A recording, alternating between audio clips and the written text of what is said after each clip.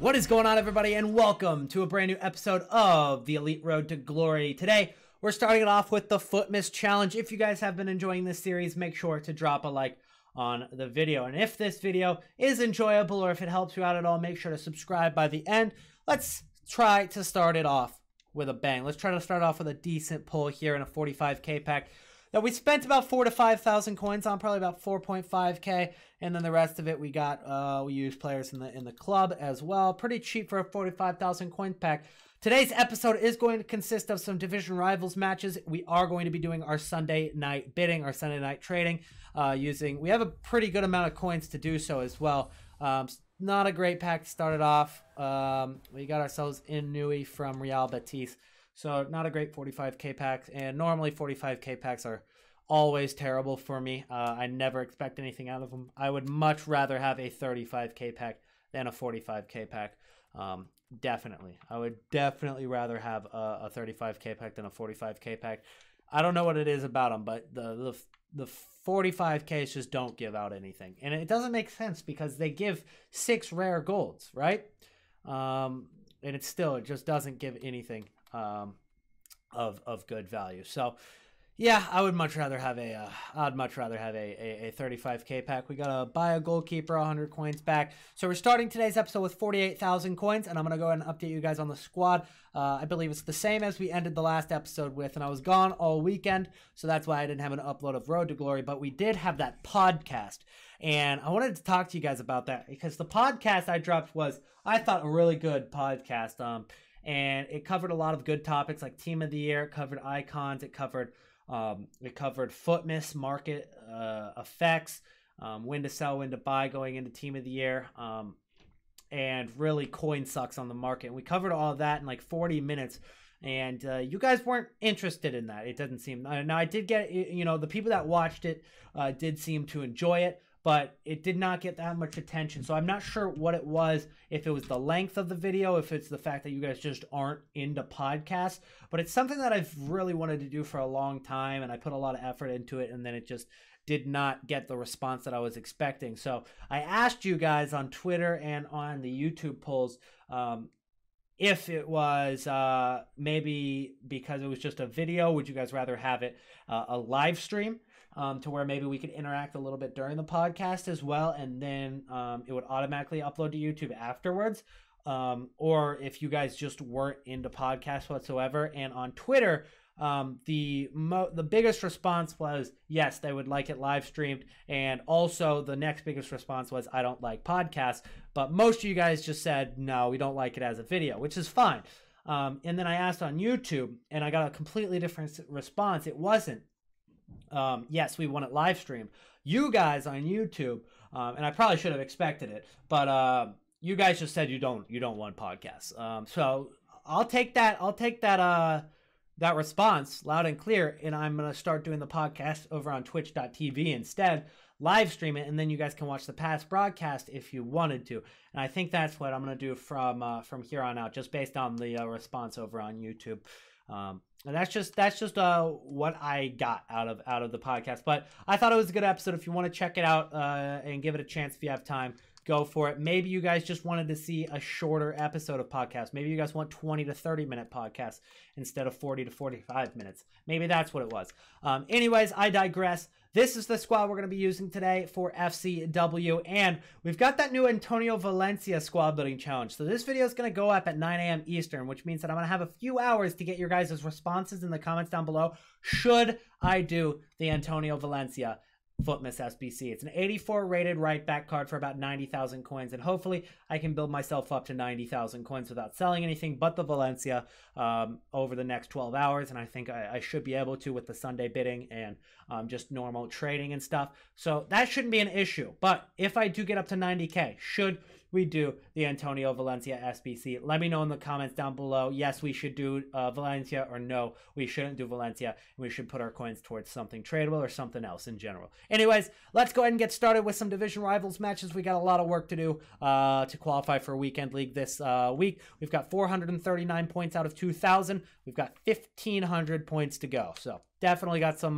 ground to make up. So we're going to hop into the first game, guys. Just played a few matches of Div Rivals. We were 8-9. Now I'm 10-11. So we played 4 matches, went 2-2. Unfortunately, still couldn't bring it back to even. We're still in the negatives for the record, but we're getting closer to qualifying. Still quite a ways away, but we're at like almost 600, I think. Yeah, so almost 600 out of 2,000. Boy, it's a grind. Like, I did not expect it to be this hard to grind out this many games. And I honestly didn't know that it was this hard or this much of a grind to qualify for Weekend League. Like, I know Weekend League's a grind, but I didn't know it was going to be this much of a grind just to qualify. So, like, that's crazy. You guys know we packed Thiago Silva in the last episode, so we have those coins right now. Here are the rest of the players on our transfer list, and then we did pack that Hunter card as well in the last episode. So I'm going to clear off the transfer list to get ready for squad battle rewards, which do drop here in a few minutes. 2 minutes and 5 seconds until the squad battle competition ends. And unfortunately, I forgot to get the squad battle reward for the swap deals player. Score twice in 7 different rival wins during a swap deals player. I feel like I won more than that with 2 goals. Only 2 games? Yet I still won. How many? 7? So in 7 of my wins, I only had 1 goal. I don't believe that. I feel like that's inaccurate. And then you have this one, win 15 matches across. Oh, you know what it is? The weekly objectives don't refresh on this day. They refresh in 4 days. So I have time. There's 3 swap deal players. 3 swap deal players that I need to get out of this week in the next 4 days. So I still have time. I thought I was going to be out of time tonight. I thought the weekly things ended tonight. They end on Wednesday, it looks like.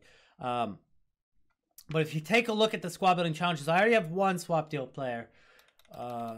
And then they haven't done an SBC for one yet, I don't think, since we started this Road to Glory. I need to get 6 of them. So after this week, I should have 4. And then hopefully there will be more next week. There should be more next week, hopefully, for the second set of swap deals to get us our Jefferson Lerma. Because I don't want to settle for a frickin' Kevin Lasagna. I don't even want that card. Like, honestly. Like, I could get a couple Electrum Players packs. But I want the Jefferson Lerma. I think that's the most worth it out of all of them, honestly. But we've got a couple more minutes until these squad battle rewards drop. And I didn't play any squad battles, but we are going to play them this week, so we'll have rewards next week. But what you guys got to understand, it takes 5 minutes for the rewards to come out. So at 7 p.m. is when squad battles end. So it just ended right now. But it's 5 minutes after. 5 minutes after is when the rewards actually drop. So it's 7:05 p.m. Eastern when the rewards drop midnight 05. So 12:05 or 00:05, depending on if you use military time or not in Europe. In the UK, midnight 05 is the time in Europe when they actually drop. So for that first hour, you're going to be wanting to snipe and buy cards. During the second hour, once it hits the hour after the squad battle rewards drop, then you bid, because that's when they start, expiring, and people who listed them up on open bid, those are the real deals. So you've got 2 opportunities to pick up cards, and I'm going to try to spend all of my coins and hopefully turn this 49K into like maybe 75 to 80,000 coins. And then after that, we can determine, whether this Valencia is worth it, and I can go ahead and trade up my way a little bit higher. Plus also selling the Valencia will help as well. If we want to do our FUTMAS Valencia SBC, if we want to do that. I'm not sure yet if we want to, but we can. That's an option. Okay, guys, so the Sunday sniping is over. I'm about to get into the Sunday bidding part. We got 31 players and used up about half our coins, so that was pretty good. We got all these De Rossi's. We got 6 De Rossi's. We got 2 El Shararis at left mid. And then we've got all these Pellegrinis, and then we've got Cristantes as well. And we got them all for less than 1,000 coins. Every single one of them for less than 1,000 coins. And if you take a look at their price, they're going for about 1,500 or more So a lot of profit there already. We have 25K more to bid, and right now we are market ban on console, so we're going to head over to the web app, and I'm going to go ahead and get into the bidding, which actually can be a little bit easier on web app as well. Bidding, it's a lot easier to keep track of all the cards you bid on your transfer targets. The transfer targets on console on the game, very, very glitchy, very, very unreliable. On web app, much more accurate and a lot easier to navigate. So I actually kind of prefer bidding over on the web app, so let's head over. Okay, so we are done with Sunday bidding and Sunday sniping, and it went brilliantly. It went awesome. We started with 49,000 coins. We are down to less than 1,000, and we picked up a total of 58 cards, 43 on snipe, 15 on bid. And after a few minutes of bidding, I realized, honestly, I'm going to continue the sniping because I was struggling with the bidding, and I accidentally bid a little bit too high on 2 of the cards as well. Those are the only 2 cards I bid too high, and quite honestly, I'll probably be able to sell them for that price anyway. Yeah, just to be honest, like the bidding wasn't working as well as the sniping was, and that's fine. You know, some weeks the sniping works better than the bidding, some weeks the bidding works better than the sniping. It's just how it is. This week I just noticed sniping was on, and so I was sniping all the cards, and I focused mostly on this sniping filter. So I'm gonna leave you guys with a sniping filter here, which is actually awesome. Gold midfielder, Italy, Serie A, Roma. It's an awesome filter, guys. I was using it all night, the last hour and a half. We spent an hour and a half doing this trading, and right now the cheapest card is Pellegrini at 1,600, and then it looks like there was a Cristante in there as well.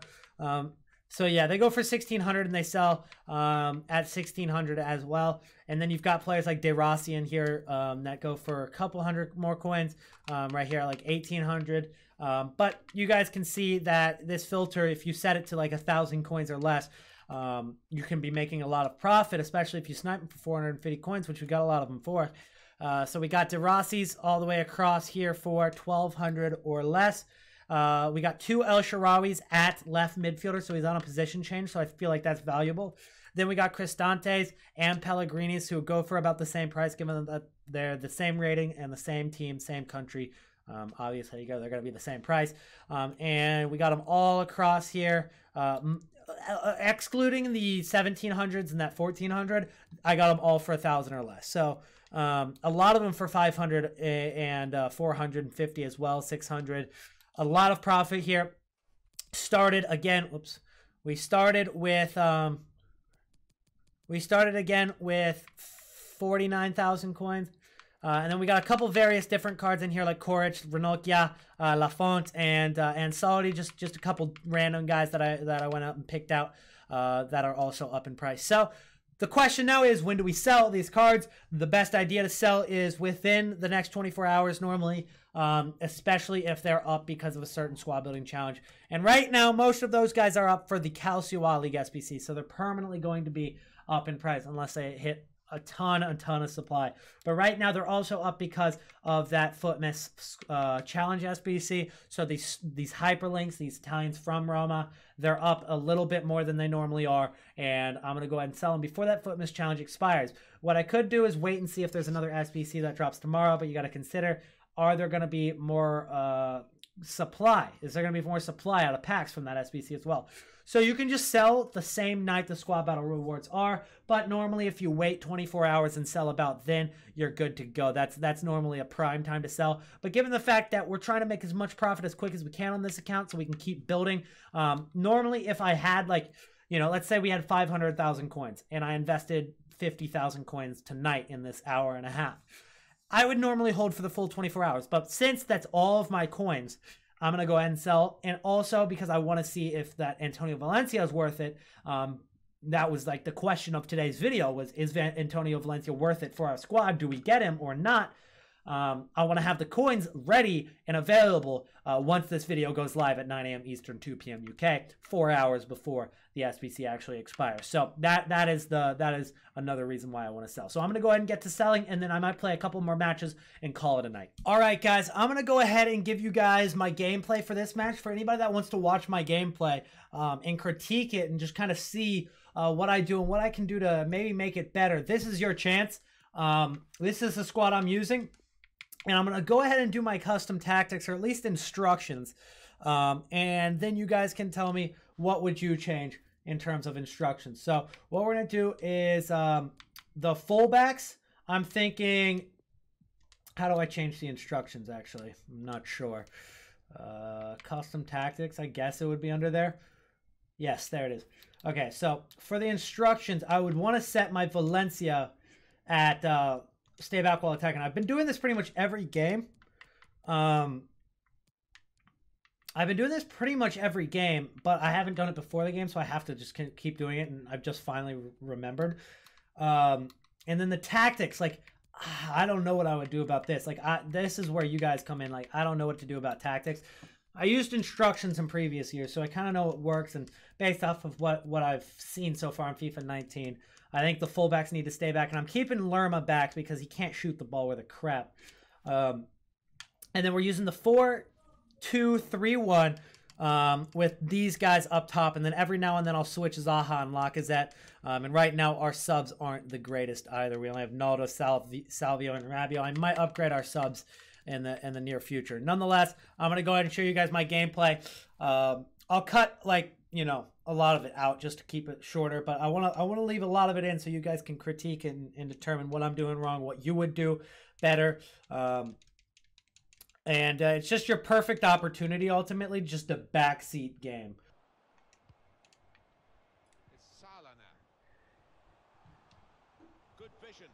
Why is my guy just standing there? Could get his cross in now. On the move and able to cut out the pass. Foul. No goal. Obama and shoots. The shots hit the post.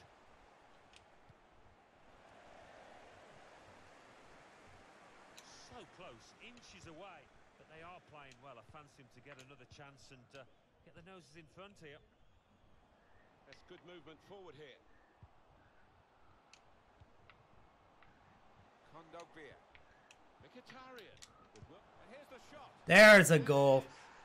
Nice finesse time finish. Looks like from Zaha there.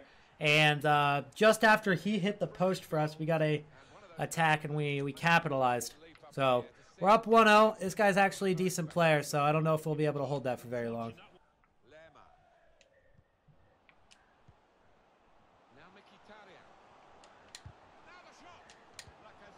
Beautiful! It's offsides, though. Dang it. Yeah, it makes sense. I shot the ball with Mkhitaryan, and it just kind of fell luckily to me. Like, there was no skill in that finish, so I can't be too disappointed. It was a completely lucky goal. But it was a good finish. It was a good finish. Now here's a chance to get at the opposition. Still got a bit to do, but this is promising. Oh, that's good defending. He's looking for the cross. Away. Away. Oh, so AIDS. He hit the post again. To be fair, that one was totally undeserved. So I am happy that one didn't go in. So unlucky not to be level. But I've just seen one or two heads dropping. I don't know if they're losing a bit of belief, this team. That's offsides. I wasn't trying to play it to him. Cut it out. Good work.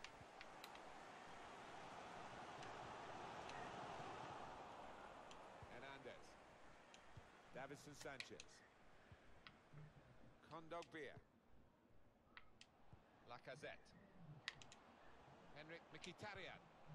Lacazette. Kondogbia. Yes! Let's go! That was a really good play. I'm actually winning this game. I don't know if it's because I'm recording, I'm playing better than I normally am, but I do feel like I'm playing quite well right now in comparison to the last couple games. Margin here to 2-0.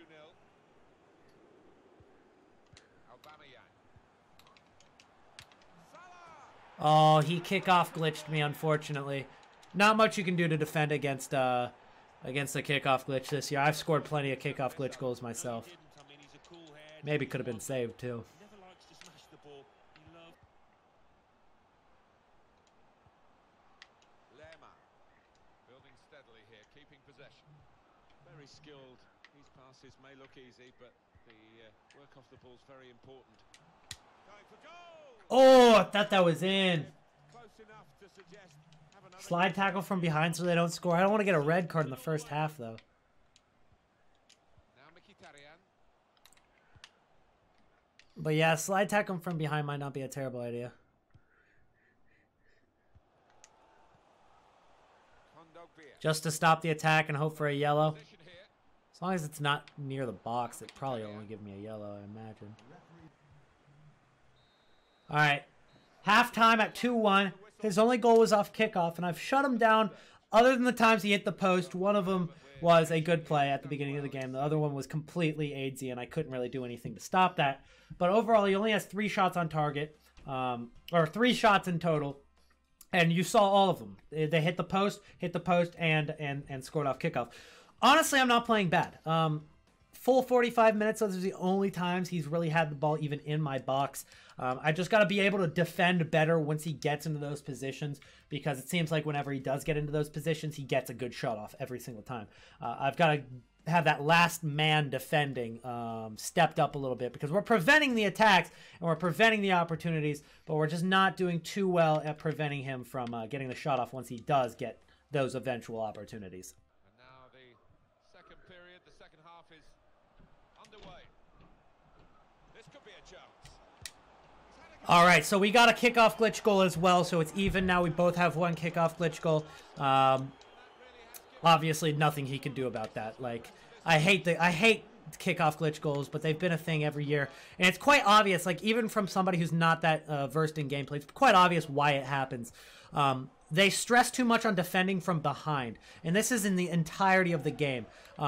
Entirety of FIFA 19's gameplay, they stress way too much on defending from behind. You always have to defend from your midfielders tracking back and sneaking up on the player, I guess you could say, and getting him from behind and stealing the ball. When you're face on,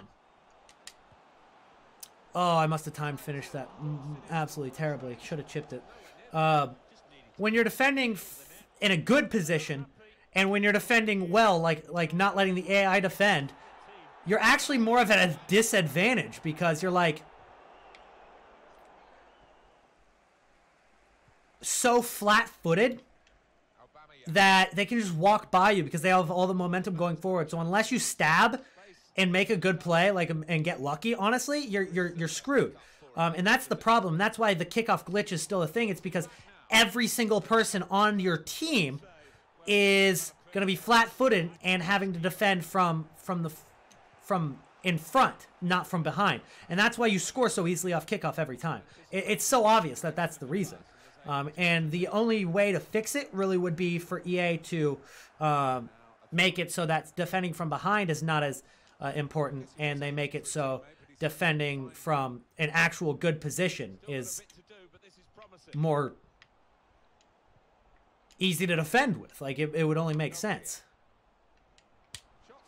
Ooh, that was a good shot. Send it across. And again. Oh, that's a goal.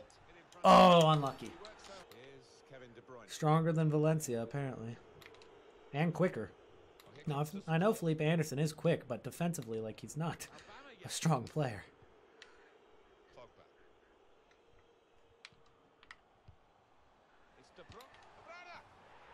Gosh. Guess we just gave up too close of a goal. Too close of a shot with his finesse there, even if it was on the near post. 3-2 now. Definitely slack defensively there. Yeah, let me know in the comments what I could have done better there, because I definitely know I could have, and that wasn't my best showing for defense, honestly. I've yet to score on a corner, and I don't know if it's just because I have too small of attackers and not enough like tall defenders like Davinson Sanchez, but I'm starting to play it short now just because I feel like that's a lot, maybe normally a lot better than just sending it in and maybe getting counterattacked. Every opportunity the away team gets, they will see the business end of this match, isn't it? And they're still looking for that elusive goal. Yeah, the crowd trying to gee up their players, trying to get behind them, trying to produce a bit better than we've seen so far. Could be a chance here. They've got the ball into a good area. Just making sure that each pass is successful when they'll see. They can finish. Beautiful. There we go. I think he was getting impatient there with his defending because he knows it's getting late in the game. He started stabbing at everything, pulling his center backs out of position, and we were able to actually capitalize on that. 4 minutes to play of added time. Dang, should have had a fifth there, actually.